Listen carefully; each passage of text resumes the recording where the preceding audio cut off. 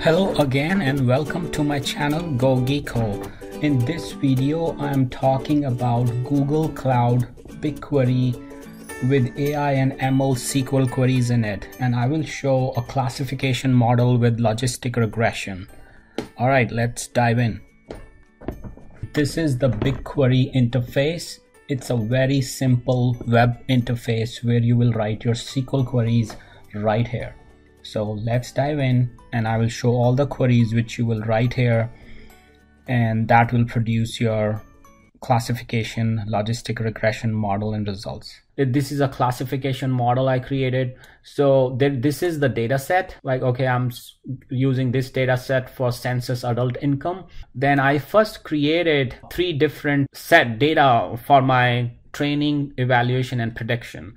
So if you're not familiar with analytical models or analytics models, you have to divide your data between training, evaluation, and prediction. So you train your data on this data set, then you evaluate the performance of it, is how much accurate your model is, and then finally you can run your prediction. So I created this input view. Now I ran a select count from input view. Then on top of the input view, I only use the training data set. Like if you see here, this is the data frame or the training I created. So now I am creating this model on the training data set, and I'm creating logistic regression model and with other parameters. Then once this is created, I run my model. This is the model I created, right? Census model. Then I'm using this model on the evaluation data frame. So then it ran and I see the results. When you see the results in BigQuery, it will show it's how much accurate it is. So it was 80% accurate,